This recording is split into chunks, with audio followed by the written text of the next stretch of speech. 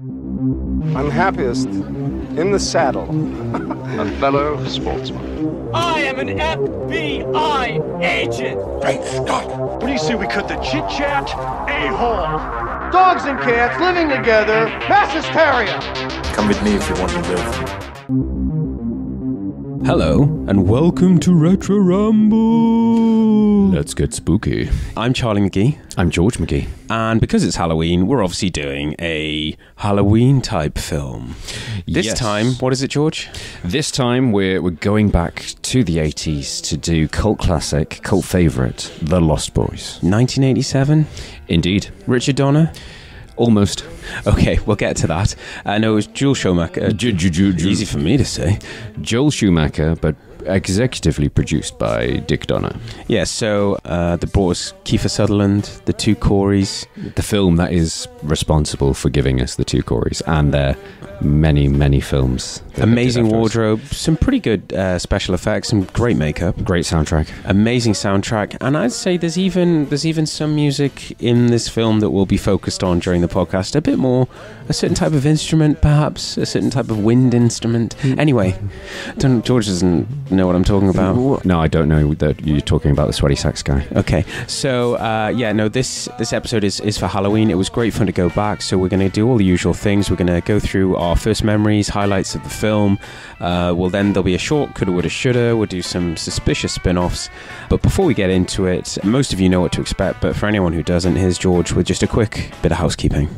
Yes, so just a disclaimer that we are film lovers, not professionals. So we're going to be going through this with it's a light-hearted look at the films of our youth. So we're going to be going through the films in detail. So there will be spoilers from the very off. There might be some casual use of explicit language. So be mindful if you have small people or easily offended people within earshot. We aim to entertain. We aim to give you some fun trivia and just sit back and enjoy. Full of spoilers, but won't spoil the film, and hopefully inspire you to go back and give it a rewatch, because it's a great film for this time of year. Indeed. Okay, so without further ado, it's 1987, so we're recording this on a Walkman whilst wearing a saxophone around our neck. Whilst on a motorbike. Yeah, very, very sweaty in purple pants. So, here it is, The Lost Boys 1987. Enjoy.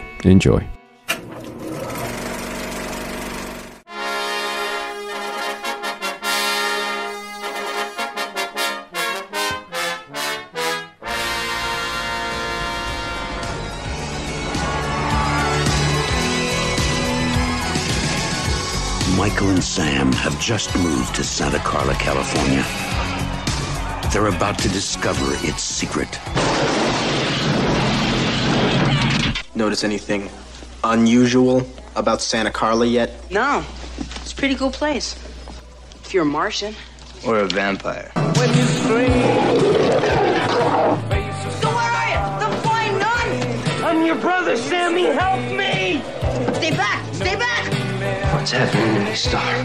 Get yourself a good sharp steak. Drive it right through his heart. You're a vampire, Michael. My own brother, a damn blood-sucking vampire. Oh, you wait till Mom finds out, buddy. When a vampire bites it, it's never a pretty sight.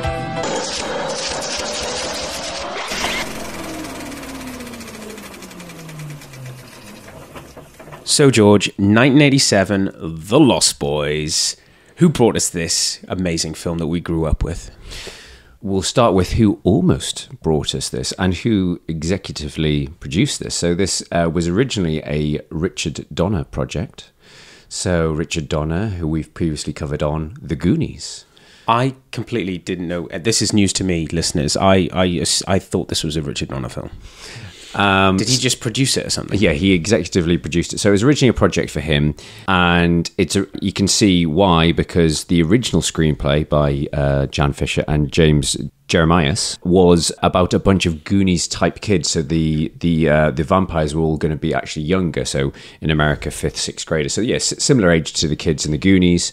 And the Frog Brothers were going to be apparently chubby 8-year-old scouts. So that was the original incarnation, and obviously, as the title would suggest, the links to Peter Pan were a lot stronger. So it's sort of that evolution started out of, well, Peter Pan was someone that never aged, that could fly, why don't we just make him a vampire? And, nice, I like it. And so, and him... Stop giving Hollywood ideas, George. And the whole point of him seducing Wendy, the mother, and her two younger brothers, Michael and... Sammy. But it's so he can have some company. No, but it's Michael. I can't remember the name of the brothers in. They've changed the names, but it was Michael and I think John in Peter Pan. But yeah, they've obviously changed. They've tweaked it a bit. But so yeah, originally it was a project for Richard Donner, but he had quite a busy slate around that time, and I think probably I'm sort of assuming, but I think he was kind of turned off by the idea of doing another Goonies type film, and another script caught his attention by a young gentleman called Shane Black. That was Lethal Weapon. So that came out the same year. Thank God he made that decision. It definitely does have... I think I watching this film again, it's been a long time since I've seen this film, but watching it again, and obviously I've watched Goonies more recently, this definitely does stand out as like, this is like a horror sequel to the Goonies. Does it stand up as well? It's obviously not as close to our heart as the Goonies is or anybody else's, but there is a lot of love for this film. And I think the question we're going to try and answer today is, how does it stand up today? Because this film was this film forced on us by the Glendinings? Without a doubt, yes. Just to sort of finish up, because Donner was too busy, he brought on board a music video director called Mary Lambert, and she was responsible for a lot of Madonna videos. One that everyone will remember is Like a Prayer. Right. So she was originally working on it and then left due to creative differences. Okay. I'm doing my air quotes. And then they brought on board Joel Schumacher. And Joel Schumacher was very hot in Hollywood after the success of Brat Pack classic that I've never seen, St. Elmo's Fire. Right, okay. He was the one that said, let's drop the Goonies type thing. Let's go for sexy vampires and make them older teenagers. So it was Joel Schumacher that rewrote the script with a guy called Jeffrey Boehm, who ironically would also do work on Lethal Weapon, and he also done Inner Space as well. So yeah, they changed it to make them into sexy teenagers, and obviously for which has had a huge impact on the film and beyond, as we're going to discuss. I think where it does, from whatever the production crew were obviously going for, this, as I think we said in the intro, this film brilliantly captures the zeitgeist of 1987, and for us, obviously looking back from today, quite hilariously so in parts. Yes, and so to go back to your point in terms of first memories, so get ready to drink. We were introduced this by our good friends and next door neighbours, the Glendinings. But I think for the first time we've mentioned on this podcast, it was actually Catherine Glendinning, the oldest Glendinning. Yes, the wiser, because it was very much her. She would have been older, and it was very much her generation sort of thing. And obviously, the Coreys. She was the one who had the obsession with the Coreys, I think. She was obsessed. They had a lot of Corey Haim movies, and yeah, she was obsessed with the two Coreys. But I would say this film is very much geared towards more of a female audience than there isn't much in terms of it's one female character and there's a lot of lost sexy boys, sexy vampires. So yes, you can see why it was popular with Catherine, and she sort of forced it on us. I think it was out of all the other films that we had on heavy rotation, many of which as you know we've covered on the podcast already, but yes, the Lost Boys was always a regular fixture at the Glendinning house because it was something that we could all watch together. Even though I still found it a little bit scary because I was a wimp when we were younger. And we're not fooling. We were frog marched into that room and we were sat down. Frog marched like it. See what you've done there. And forced to watch License to Drive, Dream a Little Dream, and obviously this classic. But no, obviously we've got a lot to thank them for. So I don't know. In terms of first memory is exactly the same for me. It's one of those things. I don't think we watched this film anywhere else other than their house. I don't know. You're right. I'm not sure we had a copy of it. But yeah, I think it's something we'll watch it a lot at a certain age, and yeah, I have not watched this film for a long time. And the last time I saw Jason Patric was in some Speed 2 sequel. No, I was thinking about that. I forgot because he hasn't had the happiest career. And apparently, in an interview with Joel Schumacher, he did a huge interview with Vulture recently, and a very revealing and entertaining interview because Mr. Schumacher does not mince his words when talking about working with certain people, Val Kilmer, Tommy Lee Jones, etc. So yeah, check that out. But he touches on Jason Patric's career, and he said he shunned fame.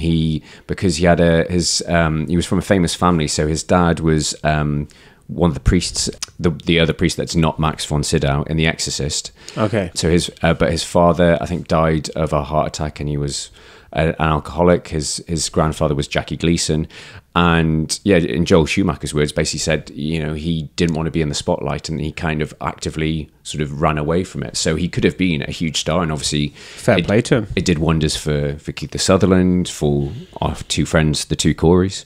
So yeah, he's had a kind of a mixed career. Obviously, he's still working. I mean, I think one of the best things I've seen him in that I need to rewatch is Narc. He's very good in that. Yes, he is. With Ray Liotta. Yeah, God, that when was that? Was that film 90s? No, it was early noughties. I remember it came out when... So we will get to it in a few years. Yeah, give it some time. So yeah, I mean, I think that's what needs to be sort of said for Schumacher. So, I mean, some of you probably should be aware of Joel Schumacher. He's quite a prolific director. He's had some big hits. He's also responsible for arguably one of the worst films ever made. Batman and Robin? Yes, indeed. Bat credit card, anyone? Bat nipples, Bat credit card.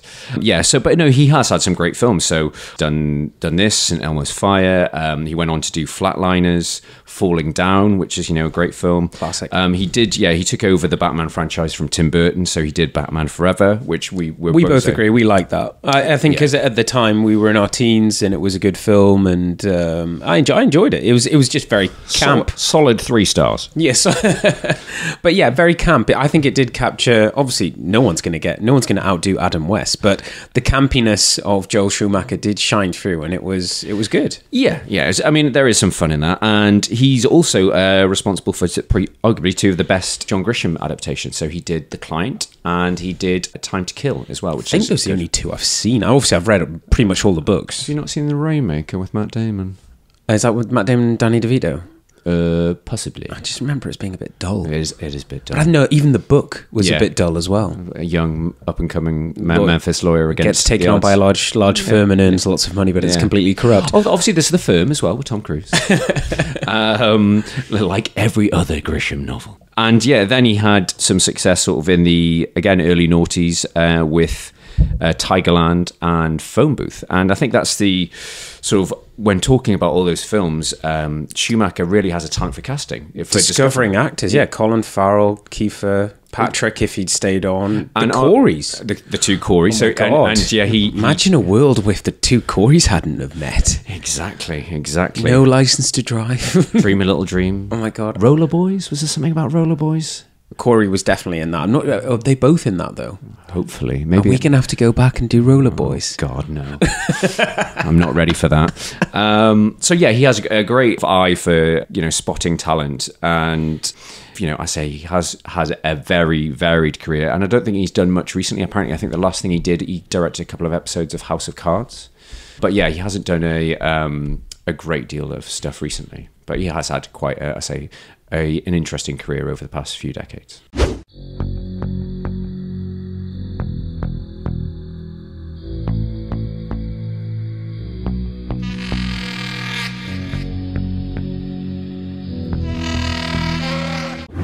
Great. Was that all the production chat? Are we going to take I'm done. I'm bored. I'll see you later. Should we take a on your own?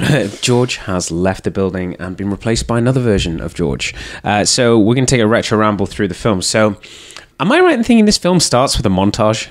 Pretty much every 80s film should do. No, it's a bit of a cold open because it. Oh no, is there some vampire action? Yeah, it's they're on the merry-go-round and there's lots of mullets and it's a bit of a I say it's an 80s montage, but then it's that grumpy security guard gets picked off. Of course, yeah, there is a kind of cold open, the introduction of the floaty fly cam that we see a lot in this film. Yeah, sorry, just give some context to a cold open is a bit of a film term. It's the Bond films sometimes call them a pre-title sequence, but it's sort of like an opening sort of a prologue of sorts, an unexplained part of the film. Yeah, but yes, being a classic 80s film, we get a proper montage of the family arriving in Santa Cruz. Santa Carla. I just thought there was something really weird in that. Do you notice that like they're all in the car and listening to music, and then by the end of the montage, Michael's on a motorbike? It's just a weird thing. It's like, was the motorbike on the back? Because I think does he buy it or does he I'm just saying it's a very quick montage. It's a quick montage, and he somehow upgrades. He's in the back seat, or he's in the car, and then at the end of the montage he pulls up next to the car on a bike, and I was like, when did he get the motorbike? Don't worry, it's the 80s. Everyone had motorbikes. Yeah, but I think the question on everyone's lips is, what the hell is Corey Haim wearing? Oh my God, Corey Haim's wardrobe in this film, throughout this film, is fantastic. It is, I think the word you're looking for is fabulous. Fabulous. I mean, it's 80s through and through. I just feel like throughout this film, and it's really on the nose at one point when he puts that, hair piece on, or hat sort of thing, he thinks he's Molly Ringwald. Yes. And there is obviously I think there's a poster for 16 Candles, or is it The Breakfast Club? I can't remember, in his room. There's also a poster in a very sexy Rob Lowe picture. And now I have made a note of this saying, why is there a sexy picture of Rob Lowe in a teenage boy's bedroom? But apparently that is a Joel Schumacher reference, because Rob Lowe was in St. Elmo's Fire. Right, okay. That would explain it, and I think Mr. Schumacher just thinks, Rob's hot, get him up on the wall. Yeah, why not? It's a teen heartthrob. And I think something that comes up a bit in the first few lines of dialogue is the economic exposition. But Sammy, we're broke. It's like, okay, it's kind of explained a few times that they've arrived. I need to get a job. That they arrive with nothing. Wait a minute. And then, because obviously we've been introduced to the sexy vampires, they don't actually say a lot. And if Kiefer Sutherland does say anything, the sentence is punctuated with Michael. Meg, it's such a sexy, whispery voice. Yeah, according to IMDb, the Michael is said 118 times throughout the film. It is. Oh my God, that is a dangerous drinking game that you've unleashed. There is times where there's just echoing Michael. It does seem to be hammered on, but sexy vampires and. Wait a minute, is that John Bon Jovi? Yeah, lovely mullets. And obviously you've got Alex Winter, also known as Bill from Bill and Ted. Marco. Marco. It's like the models from Zoolander again, isn't it? Or the terrorists from Die Hard. You've got Marco, Tony. Yeah, they got some name, but they got amazing hair. And this, I don't know, I just think they look like a Poison support group, or like Skid Row. But this was the Quiet Riot. This was the movement of the. This was the moment. It was it pure soft rock? It was not hard rock, not like heavy metal. This was cock rock, leather cock rock. Anyway, and I've just made a note. Jason Patric is a classic 80s teenager. The fact that he looks like he's in his 30s. Yeah, I was going to say that. Yeah, it's like Sammy, and like when he's talking, it's like you could almost be dating your mum. Are we really supposed to believe 17? Are we saying? Yeah, because how old was he when he made this? He will have been. He must have been in his mid-20s, but he definitely looked. It is the sort of the guy like from Beverly Hills 90210. It's like yes, very much so. Brandon, you look about 35. But then we are very quickly, speaking of montages, speaking of Jason Patric, sexy vampires, we're getting to a whole bunch of sexiness where we're probably going to spend the most of this podcast talking about the greased up sax guy. Sweaty sax man. I think he deserves his own podcast episode. I still believe. I still believe. I mean, the camera loves this guy. It really lingers on him. Let's just for those of you who can't remember Sweaty Sax Guy, because I'd forgotten about him. Had you? No. It's, George is into sax. No, just to give you... George is into sweaty sax men. I mean, what can I say? Everyone has a vice. Mine is sweaty sax guys, especially ones that gyrate in purple leather trousers. But no, this is a bit of a running joke in my office. You're a sweaty sax man? I'm a sweaty sax man in my spare time. Yes, that's right. You're a sax pest? Sax pest.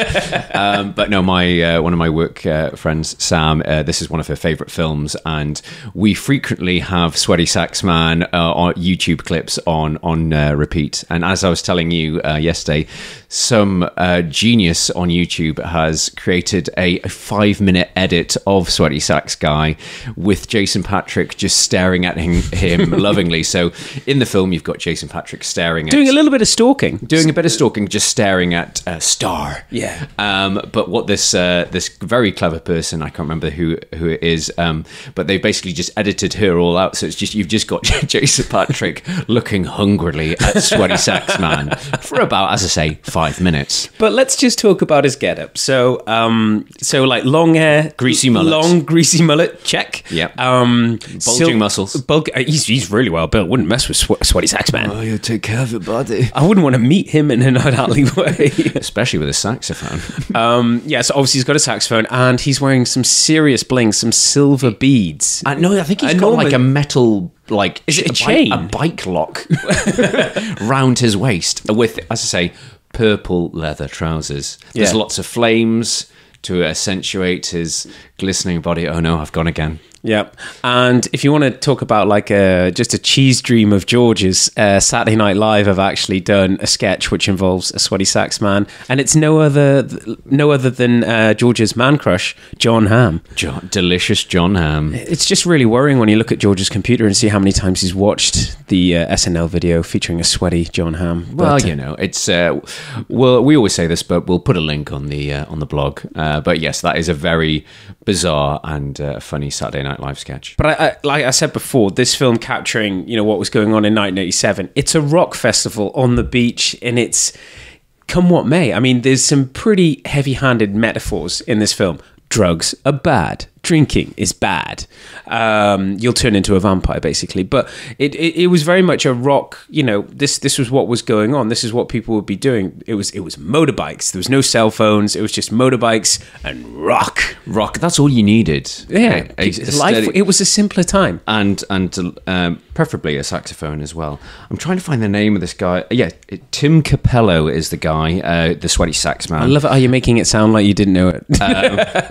And I've had to look this up. And apparently he performed with a legendary diva, Tina Turner, throughout the 80s and 90s. Wow. So I think I saw him. He actually cropped up in like some synthwave electro video in animated form. So, I mean, I think the guy is a bit of a legend, a cult legend. Okay. Yeah.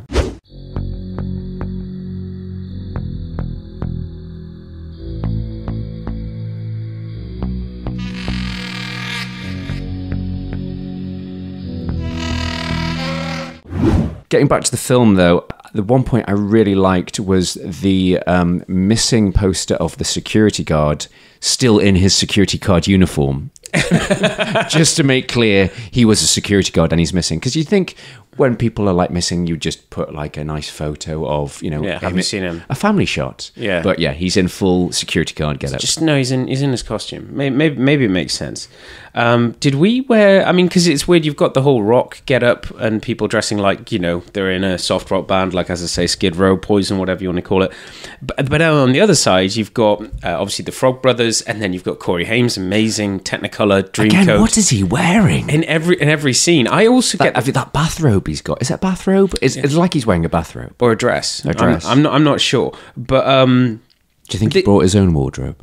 That's what I wanted. I wanted to ask, because you get the feeling throughout, like when he's delivering his lines and that, it's like he's in another film. It's almost like he's been told, you're in the sequel to Breakfast Club. You're in the sequel to 16 Candles, because he's dressing like Molly Ringwald and he's putting on all this getup. And whenever he's talking to Michael, it's like we're interrupting his day. Yeah. I get the feeling that it's like that's his kind of delivery mechanism. But was this the first Corey's love-in? Yeah, so obviously Corey Feldman had been in Goonies and a few things, but this was, I think, the first sort of film that they were in together, and they obviously bonded on set and became close friends and colleagues. But this film, you've obviously got the different timelines. How is everyone fitting in? Mum's got a job and starts dating her boss. I need a job.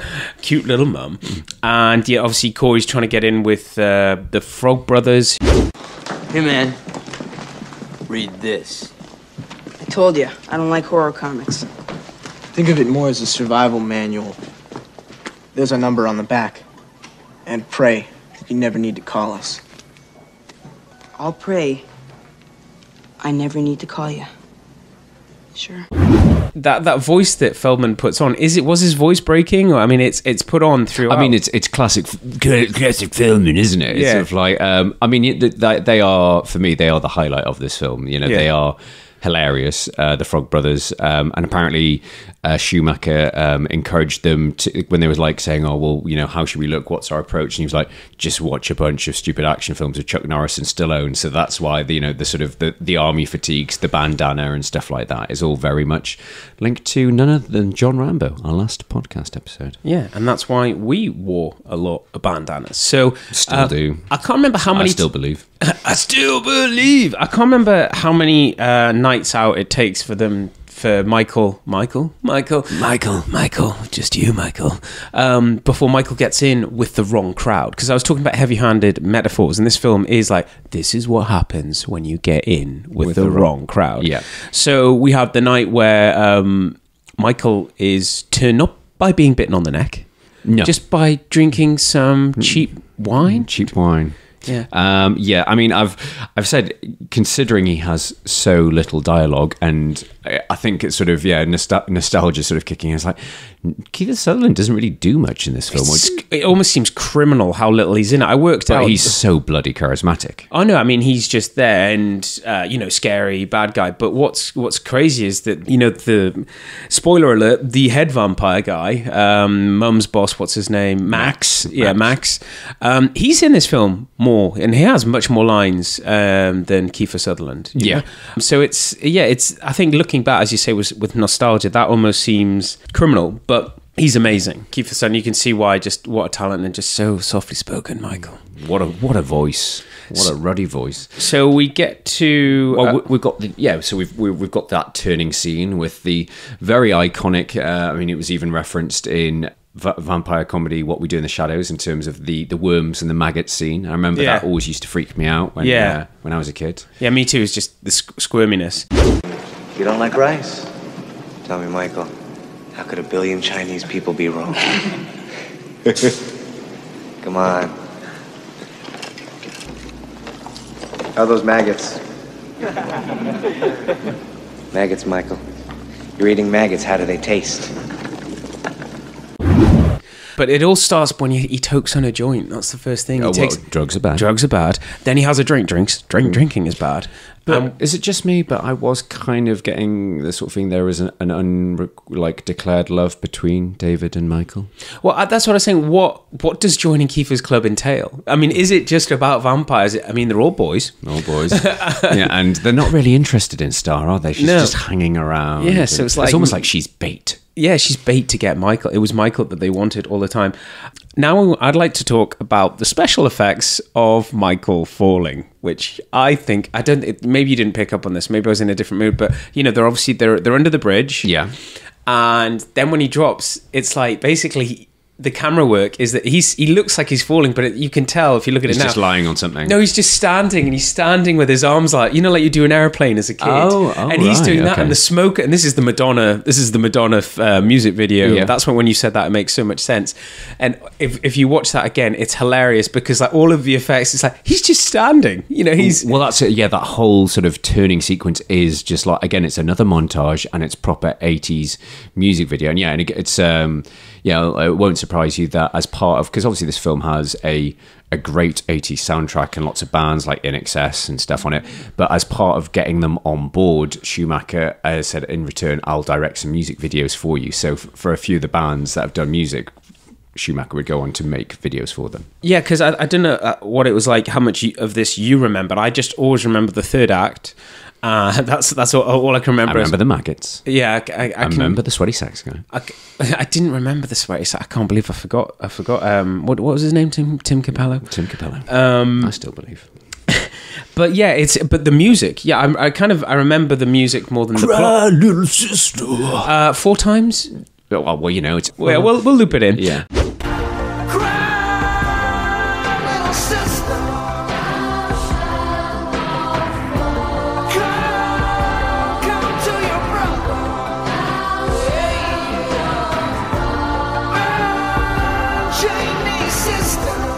I mean, it's a classic. It's a classic song, and it's what everyone says it like in the. I think is that on our Retro Ramble playlist on Spotify? Yes, it needs to be added. Yes, it is. He says adding it via his phone. I still believe. Is that actually a song, or was it the very best of Tim Capello? I think it was just the sounds of Tim Capello. I think it was just done for the film. Hear the sweat.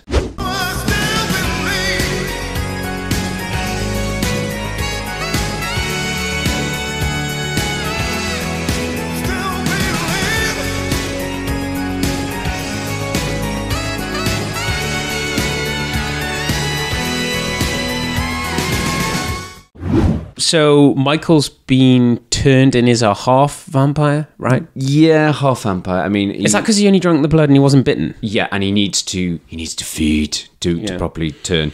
But I mean, I do. You know, you've said that Corey Haim feels like he's in a different film, and yeah, I'm sure we'll have Catherine Glendenning hunting us down. But how dare you? Yeah, I mean there is some of the banter between him and Michael is really funny. You know, yeah, it works. Just you wait till Mum finds out you're shit at eating my vampire. my own brother, a blood-sucking vampire. Yeah, I mean, some of it's funny, but some of it is a bit clunky. Some of it, as you say, it kind of feels like he's trying a little bit too hard. But I suppose it's his breakout young actors. You know, you're never sure what you're going to get. And he's a little bit annoying. Yeah, but I think it's kind of... Is he supposed to be that annoying younger brother thing anyway? Yeah, so. I think it's meant to be that dynamic, and I think it creates the conflict but when something serious does happen, these brothers look out for each other. Man. Family. Yeah, it's the most important thing. But yeah, I think... Because I think Patrick's delivery, I think he does well, but as I say, the age difference was just like, it didn't occur to me when we were younger, but now that it does look like there's a big difference. But if we look at the plot, it is all about Michael, and lots of flying. It's like it seems cool to be a vampire. Well, that was the tagline. Was it sort of like sleep all day, party all night, never grow old? It's fun to be a vampire. I think is the tagline. As you say, yeah, it's pretty cool, and I think in some ways, I do like that point of view of zooming in when they're like flying down and preying on people. But it's ironic in a way that I used to be scared of this film when I was because I was watching it when I was too young. But now watching it, I felt that they could have dialed up the horror elements. That they could have. It leans more into the comedy, and you don't actually see much like horror gore type. It's more kind of and they keep reusing that same swooping in on people and then it just cuts to black sort of type thing. Yeah, I guess that's to get the rating down. In terms of the rating. But yeah, I felt that. I mean, it's kind of gory. There's the stabbing of the vampires, and it is kind of like is gory the word I'm looking for? Where it's just a bit squeamishy. Yeah, it's more that type of than. But you're right. I think it could have been darker, but maybe for the time. Apart from the sweaty sax man and Corey Haim, maybe it was seen as quite a dark. Yeah, and I suppose they want to make it sort of as accessible, and I suppose it kind of links back to that origins of being a Goonies-esque tale. It needs to be more sort of light-hearted with the odd bit of scares thrown in, as the 80s was very good at. Obviously we've talked about with Ghostbusters. Doing horror comedy is a tough tightrope to walk. But I think the reason why this film was successful is because as I say, it was very much a film of the moment. Well, we've covered the touchstones for its success. You've got Sweaty Sax Guy. I mean, you've got great soundtrack. Yeah. Great, beautiful cast. Up and coming, new fresh actors, and a director who knows, what people want, how to make it sort of bombastic. Finger on the pulse. Yeah, but apart from obviously I remember these things, as I say, going through it again, but for me, it's a very the first act's very much just introducing everyone. The second act is Michael turning, but for me, I always remember it's just the third act, the home invasion. Well, I remember the dinner party scene where they're testing Max, and it's a good switcheroo because garlic doesn't work. Yeah, exactly, garlic doesn't work. But I still don't know why the mirror thing doesn't work. Is that because he's just been invited into the house? That's how it's explained. Yeah. Yeah. And I think, there is some good horror editing, and there's some good... With the dog, with Thorn. Yes, that is a really good scene, actually. And anybody who's not a big fan of dogs probably doesn't like that scene, because it's quite, it's quite vicious. Yeah. But there are, I say, the bits with the Frog Brothers is a lot of fun. And I say it quickly becomes a home invasion movie. And I think this is why... Again, it's become such a beloved cult classic for so many people, because death by stereo, and it's well shot. It's all like red light, and it's an enclosed space. It's like, well, we've got to close all the shutters. I'm not sure why, because the vampires don't like it. It's like they'll come at night. But it's a great scene, and you get to see the sort of A-Team, because A-Team would have been in its heyday at the time, of them preparing the traps. Yeah, I love the bit where they go into the church to steal all the holy water. And people are wearing lots of interesting 80s clothes and just course. Looking down on them. The vampire coming out of the fireplace, I don't understand, but it looks cool. Yeah, sure. Why not? And John Bon Jovi getting his final comeuppance. Yes, yeah, and well, that's it. It's really sort of. That's when there's a bit more horror-esque. Yeah, it's quite. There's the bit where the pipes are exploding, and where the guy's like boiling in the bath and stuff. I mean, we have skipped over the death of Marco, which is you mean when they disturb them when the vampires are sleeping in their cave. Yeah. Well, apparently there's a bit when. Keith Sullivan's chasing them, and he's grabbing Corey Haim, and he gets burnt. And then there's like a single tear, and apparently that was they kept that in, but it was apparently Keith Sullivan's contact lenses were irritating his eyes. But they're like, oh, that's really poetic. The way you guys no, these contact lenses are just doing my head in. Maybe that's what it's, because I think it really does come out in this third act, and you're talking about the contact lenses, but amazing makeup. Yeah, good vampires, good vamping out. Yeah. And again, that's a bit with Max. The boys need a mother. Again, sort of Peter Pan reference, but great. Yeah, the way he turns around, and he's Charlie's just pulled a great face.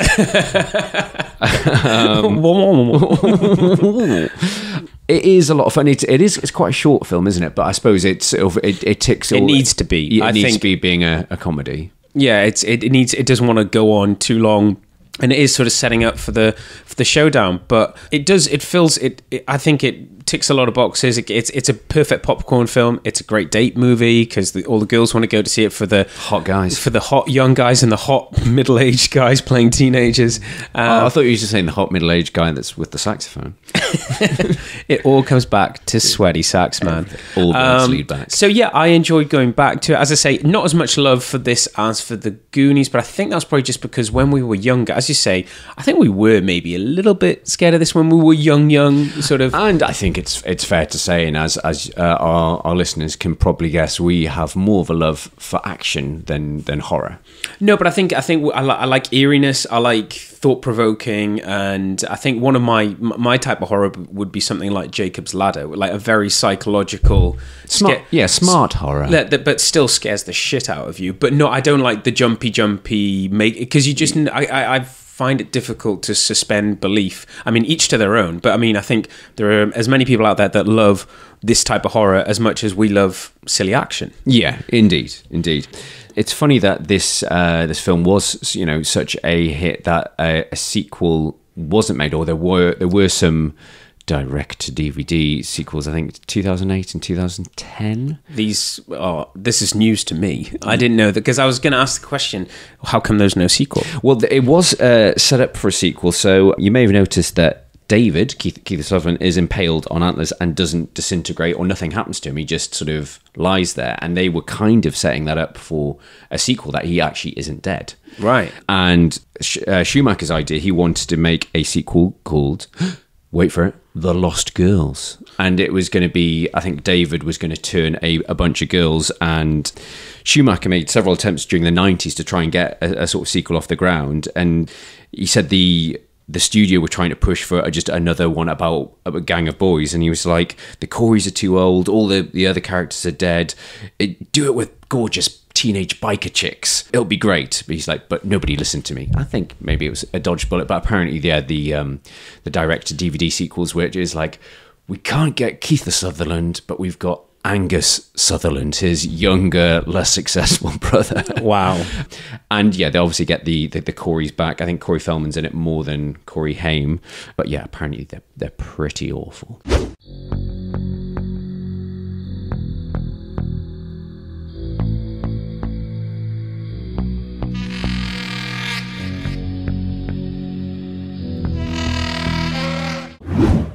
How did you feel about watching it? I enjoyed it. I mean, I enjoyed it, as I say, not being too critical. I can see, to me, it's still a good film.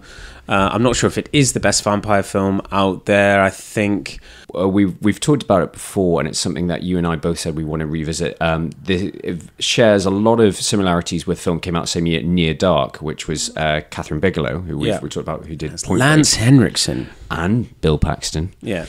Which is a very good, neo sort of vampire. It's almost like a Western, modern Western, but with vampires. And once again, the characters in that are even slightly older again. Yes. Yeah. Yeah, I say that came out the same year, and I think that is a better film. Obviously, it's a lesser seen film, but yeah, I think that's a good sort of companion piece to this. But in terms of this film, yeah, it was a lot of fun to go back. It has got some good comedy in it. Can see why such a beloved cult favorite in terms of the soundtrack, the one-liners, the actors in it, and arguably, thinking about it, how influential it's been in terms of that the whole teen vampire is like a subgenre in itself. And Joss Whedon, who created Buffy, has openly said, yeah, I took a lot of inspiration from the Lost Boys for creating Buffy. So, and I'd argue that this is, without Lost Boys, you wouldn't have Twilight, you wouldn't have, any of these sort of more modern, sort of sexy vampires. It's weird because I think, obviously, I'm sorry, I might offend people here, and I know the books are very good, but I'd actually say Twilight's probably the weakest of all of the vampire films we've been given. If you look at the likes of Blade, Buffy, and Lost Boys, and Near Dark. So it's crazy that will have made probably the most money. Oh yeah, without a doubt. But yeah, I think that's it. Obviously the whole Dracula vampire lore is always going to be sort of rooted in that sort of sexiness, because it's all about biting people on necks and adolescence, everlasting love and stuff. But yeah, I think that's it. This it is a very important film. You're looking at the 80s and you're looking at key films of the 80s. I think this has to be included. And if you're looking for a film to watch this Halloween, it's a great film to go back and watch. I think it ticks the box for me in terms of nostalgia. We have a lot of happy memories associated with this film, and going back and revisiting it is yeah. Because I think that's it with Halloween. I think whereas some people will go out for all-out horrors, I think you and I, and as we've done on previous Halloween episodes, we like a bit of comedy thrown in. So whether it's stuff like Gremlins, Ghostbusters, it's, I say horror comedies, they're difficult. Good ones are difficult to come by. Yeah, agreed. So that's the review out of the way, which leads us neatly into Coulda, Woulda, Shoulda. Your scientists were so preoccupied with whether or not they could that they didn't stop to think if they should. Just to explain, Coulda, Woulda, Shoulda is where we talk about the actors or directors considered but not chosen for the film. So yeah, we've talked about who almost directed it, Richard Donner and Mary Lambert. But yeah, because I say Schumacher was had a sort of knack for casting, and obviously there's the casting director, and this is really showing my geek sort of status. I think it's Marion Doherty, who was casting on Tim Burton's Batman as well. Okay. So yeah, I think credit has to go to obviously the casting director as well as Joel Schumacher. But I think they were pretty much decided on that the key cast. But the most interesting one I could find was for the role of Max, and apparently they had approached a guy called Fred Gwynne, and that name probably means nothing to you, but if I said not a sausage, he played Herman Munster from the Munster Show. Oh my god. So, and he's very, in terms of the the size, the face. He's very similar to the guy that plays Max. But I think that if you'd cast him and Munster as Max, it might have been more of a dead giveaway that he was the head vampire. Do you want to go out on a date? Come over to my house.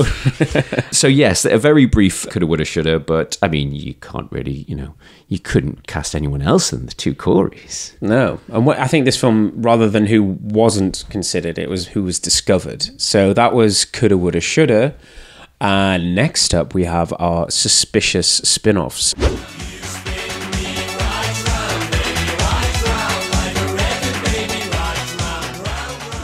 I'm very interested because we talked briefly about sequels, but do you have any suspicious... Sax guy.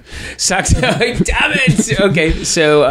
how did the sax guy get a hold of the saxophone? How did he get there? Just on tour. Where's he going next? No, yeah. All I can think about is Sweaty Sax Guy. But yeah, as we've always talked about, there's obviously some mileage for a prequel of seeing Keitha, maybe even doing it sort of almost like Rebel Without a Cause, 1950s teenagers. That could be interesting. That's why I was asking you about a sequel is. I just think it's crying out for a sequel set in a different decade. Like this, and you could pick any decade. They've gone, this is so 80s, so wonderfully 80s. But that's it. You could do period pieces. It could be, it was like almost like a bit like a sort of a Guardians of the Galaxy in terms of like you could have it set in the 70s with a great 70s soundtrack. You could again do a period piece now in the 90s, so it's or a western, like even go back even further, sort of thing. Maybe not so much about kids, but I like the idea of this new family or people moving to an area and it being a gang, like a gang of and that you join the gang thinking that you want to be in the gang, but actually you don't realize that the gangs are monsters or vampires. I think that's a good story that could be retold and it could be done differently. So I would have liked to have seen that. And then in terms of obviously a spin-off show, every week they meet, it's the Frog Brothers. Frog Brothers, and closing music by Sweaty Sax Guy. Yeah. No, one thing I did mention that it's a minor thing, but I really like it from a production design point of view. I really like the whole the vampire lair that's because of an earthquake. It's a sunken hotel, I think. Yeah. So yeah, I think that's really cool. That to me screamed very much Goonies. It was that sort of like underground, but it's clearly a set. Yeah, but no, I think there's a lot to say that works well in this film. I think from the soundtrack to the makeup to the cast. The plot works, it's simple enough. So I think that's why I would argue that it still stands up to repeat viewing. Yes, it certainly has dated, but obviously it has a certain charm of it sums up the 80s for all good and bad reasons. So kids, stay in school, don't do drugs. Don't drink blood. Yeah, unless it's Kiefer Sutherland's. I love that guy. So that was The Lost Boys. George, what have we got coming up? What people got to look forward to? Is there anything else we need to mention? Well, I actually have mentioned the film that we're going to be covering already in this podcast. We are going to be getting our Lethal Weapon on. Can't wait to do that. I'm getting too old for this. Too old for this shit. The film that started a franchise, a great film, a great Richard Donner film that gave us more Mel Gibson, sorry. More mullets. And more mullets. And mullets getting a little bit shorter. We're getting closer to the 90s, a bit more refined. But yeah, no, I'm very much looking forward to it. So this film will be coming out to get you in the mood for Christmas. Yeah, this will be coming out. So Lethal Weapon episode will be coming out early December, late November, November, early December, right about Black Friday when you're all going nuts and looting. So yeah, I think there's nothing else we need to mention. Obviously, you can get us on all social media channels. Our blog is available at retroramble.blog. We're on Spotify, Acast, wherever you get your podcasts. Anything else you want to mention, George? Always mandatory, if you do enjoy this podcast, please leave us a review on iTunes. It makes us more visible to more people, pushes us up on sort of, when you're looking at iTunes. So, or, just spread the word. Yeah, I think more importantly, rather, it's sharing it with people that like and enjoy this sort of things. Yeah, and thanks go out to all the people that have left reviews for us and share our stuff and like all our inane stuff that we're sharing. We share a lot of sort of memes and stuff on Facebook, so follow us on Facebook if you're not doing so. And keep the suggestions coming. We don't obviously follow all of them, and we do have a set list of films that we're going to cover, but we really appreciate it, and it does help us decide what to cover next. Yes, we are in the process of sort of ironing out a rough sort of schedule for 2020. So yes, if you do have any beloved films that you think should get the Retro Ramble treatment, get in touch, let us know. And if you're in the Newcastle area in early December the 3rd, we will be doing another live show where it will be another film that we've covered before, but a Christmas special where it will be Die Hard. So if you're in the northeast of England, we obviously do have some events planned for London at some stage, but if you're in the northeast, around December the 3rd, come down to the Punch Bowl Hotel, Bobbick's, where we'll be showing in a very intimate auditorium a showing of Die Hard. So I don't think there's anything else to mention. No, not at all. So this has been Retro Ramble. I've been Charlie McGhee. I've been George McGhee. And we'll see you next time. Bye-bye. Bye-bye.